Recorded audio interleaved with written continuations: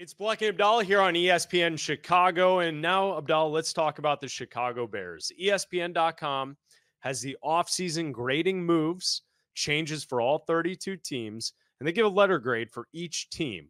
They give the Chicago Bears a B+, and the Bears are one of 11 teams in the NFL that have a B or higher grade in that range. There are 5 teams that got A's, and the Chicago Bears are one of the teams that got a B. Do you agree initially with the letter grade of a B and what Seth Waldron wrote on ESPN.com? Yeah, I think B+ is a fair grade. I would probably give them an A or A- if they would have upgraded the other side of the defensive line opposite of Montez Sweat. Like if that would have been addressed before now, like I think even something as simple as re-signing Yannick Ngakoue to a team-friendly deal, a prove-it deal, I think that bumps it up to an A- because you have a set veteran on the other side of Montez Sweat. But a B+, everything, the complete overhaul of the quarterback room, adding Keenan Allen, everything else, I think B+ is pretty well warranted. Here are the teams that are in the B category from this article on ESPN.com. Chicago, Cleveland, Indianapolis, New York Jets, Baltimore, Cincinnati, Pittsburgh, San Francisco, Seattle, Tampa Bay, and Tennessee. Those are all the B teams. There are 5 teams that got an A letter grade: Philadelphia, Kansas City, the Los Angeles Chargers, Miami, and New England.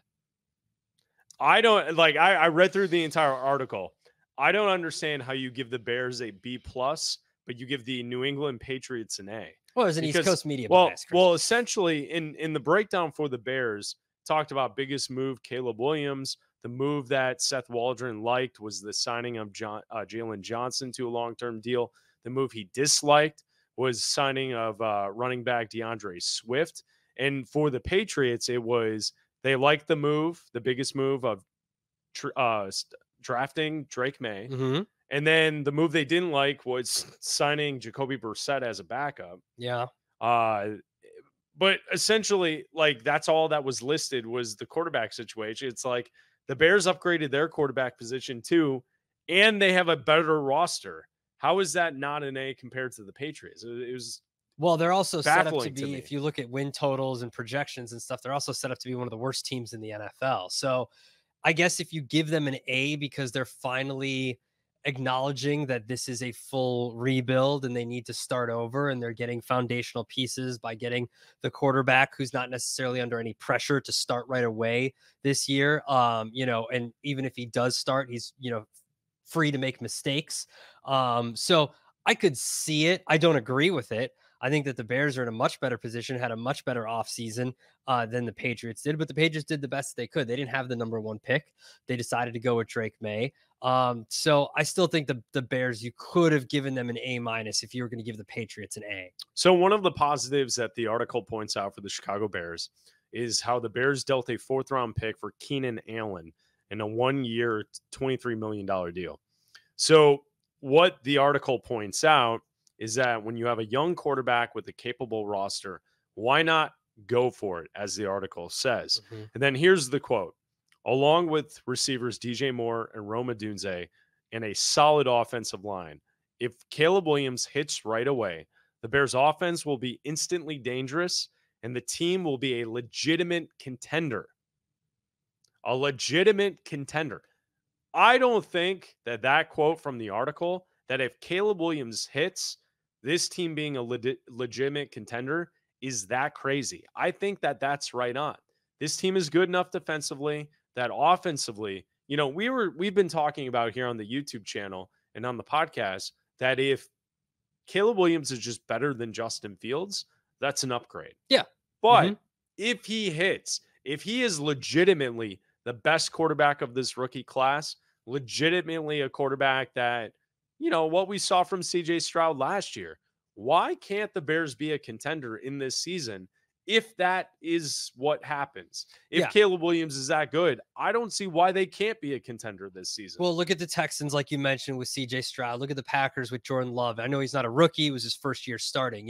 If you can get comparable play to what those guys gave you, the Bears are set up better than those two teams. They have a better defense going into this year than both those teams did going into last year. The Bears defense is better than the Texans was last year. The Bears defense is better than the Packers was last year. Sure. They've upgraded with Keenan Allen, with Swift, all that kind of stuff.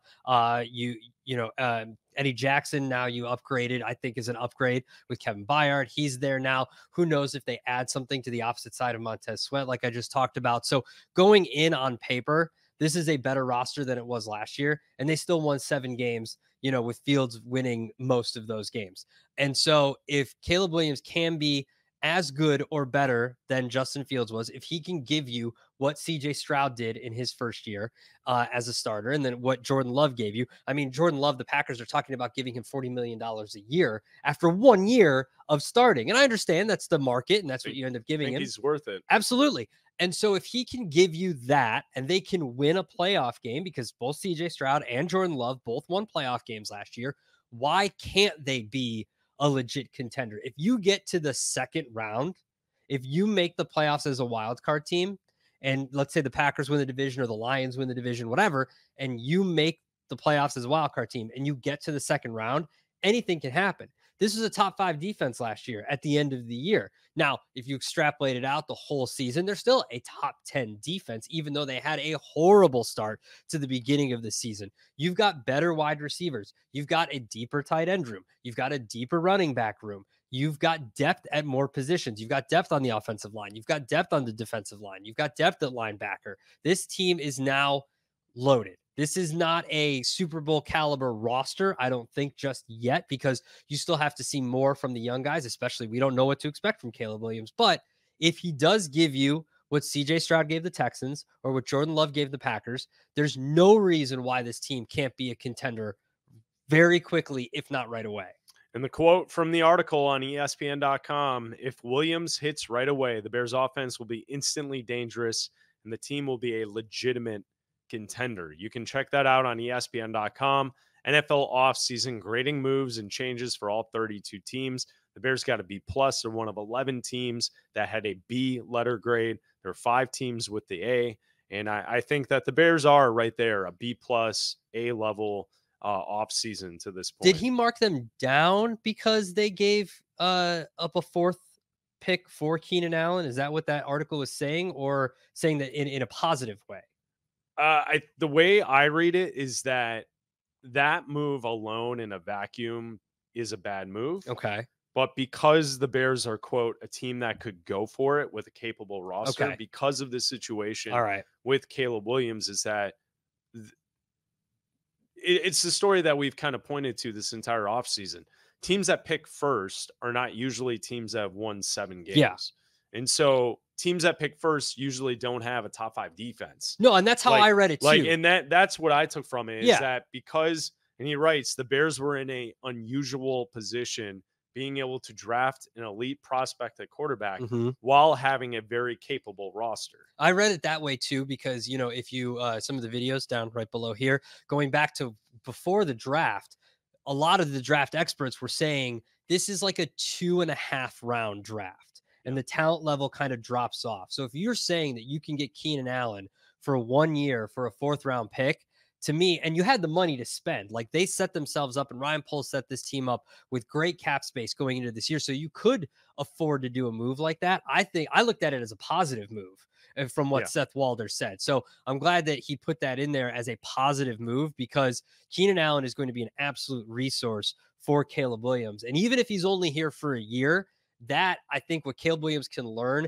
and what Roma Dunze can learn from Keenan Allen, I think that teaching, what he can bring to the team this year, is going to be invaluable. So giving up a 4th round pick and having to pay him for a year, to me, is not that big of a deal, because you can afford it. And it was a 4th round pick. You're getting a legit player for a 4th round pick, an already established player, as opposed to a flyer at wide receiver in the 4th round. Yeah, I'm with you. And Keenan Allen's been one of my favorite wide receivers because he's the type of guy that's a solid vet who bails out his quarterback. I know that Justin Herbert's one of the best quarterbacks in football, but Keenan Allen's the type of guy that makes catches and he moves the chains. He's able to make the tough catch, help his quarterback out, and I think that that's only going to help a rookie quarterback out even more. And as we talk Bears football here on Bleck and Abdalla, You saw something earlier today from Adam Johns in The Athletic Yes. with the roster construction, more importantly, specifically with the offensive line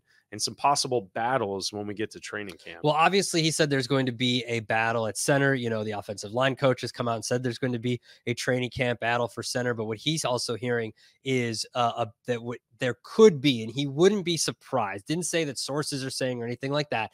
Just saying that he wouldn't be surprised if there is a battle for that right guard position where Nate Davis is. Nate Davis is making a lot of money. He missed a lot of training camp last year due to personal issues. He was around the team during mandatory OTAs, but only participated in one mandatory OTA day. But he was there for the other days, but only did drills and stuff for one day. So now you're looking at a possible, can they get their best five? And is Nate Davis going to be a part of that best five? Is Amagaji going to be healthy enough to compete for one of those spots? Could you move Bates to guard if that's an option, if he doesn't win the center job? So they have a lot of options, but it's just, I don't know if it's refreshing. I don't know if it's good. It probably is both, that the Bears, and they're going to just go with the best five, regardless of what you're being paid. Like, he's not guaranteed a spot just because he's a veteran and he's making the most money. Well, and then hopefully he gets his butt in the camp and is trying to work hard when the competition is open where his job might be taken. I think that there's only positive that could come from that when we get into training camp. Correct me if I'm wrong. From what Adam Johns wrote, it's not the first we're hearing of this, because hasn't Courtney Cronin on ESPN 1000 pointed to maybe there will be competition at more than the center spot? Yeah. In specifically with Nate Davis. Courtney said it, and Brad Biggs alluded to it slightly in the Tribune. Like, it wasn't he's hearing it or anything like that. He's just saying, watch for more competition than you might think. All right. So Bears fans, this is how you play it. If you have three, and those three specifically pointing to this, that's something that's going to happen. That in training camp, that position is going to be up for grabs. Well, and we know he doesn't like to practice, so he's going to have to practice. Like that's where this is now a little bit more than some smoke. Yeah. If we're getting from multiple, The Athletic, the Tribune, ESPN 1000, that this is what is kind of shaping up as we head towards training camp, I wouldn't be surprised if it is a daily contest, daily battle that we're going to have to keep our eyes on for that right guard position, and who's going to leave as the starter when we get to the first week of the NFL season. And again, it could just be put this out there so he maybe gets a kick in the butt, and so he's out there for training camp, and so he can, show what he's worth and prove the worth of the contract. Or you could have a legit situation, which is always good, right? I always believe that you should draft players to push your veteran players, right? Like, guys shouldn't just be like, obviously, DJ Moore is guaranteed a roster spot, right? Like, he's been on the team, he's veteran wide receiver, all that kind of stuff. The guys you just drafted, Tevin Jenkins is guaranteed a roster spot. You drafted him a few years ago. Darnell Wright's guaranteed a roster spot, that kind of stuff. Not saying that Nate Davis isn't going to make the roster, but just as far as like, guys that need to come in, which they didn't do at defensive end to kind of, push Montez Sweat. Montez Sweat doesn't really need pushing, but guys that do need the extra, kick in the butt, you should always draft younger players to push your veterans so they know that, hey, if someone's young, just because you're making this amount of money, if they're younger and better, we need to win. So just because you're older and making more money, sorry, doesn't mean you're guaranteed a spot. If we go back to last season, I truly feel like it was a 50-50 proposition with Nate Davis.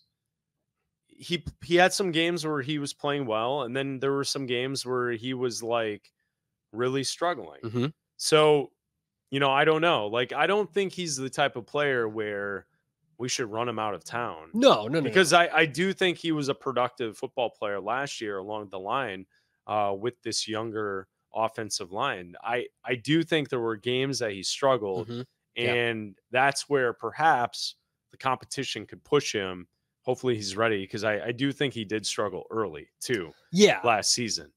So it's just something we have to keep our eyes on as we're about 5 weeks away from the start of training camp. So As the summer winds on here and we continue to talk football and Bleck and Abdalla, that's something we're going to keep our eyes on. He's Adam Abdalla. I'm Chris Bleck. This is After Hours on YouTube. And also make sure you download the podcast on the ESPN Chicago app and like and subscribe to our YouTube channel. We'll talk to you later.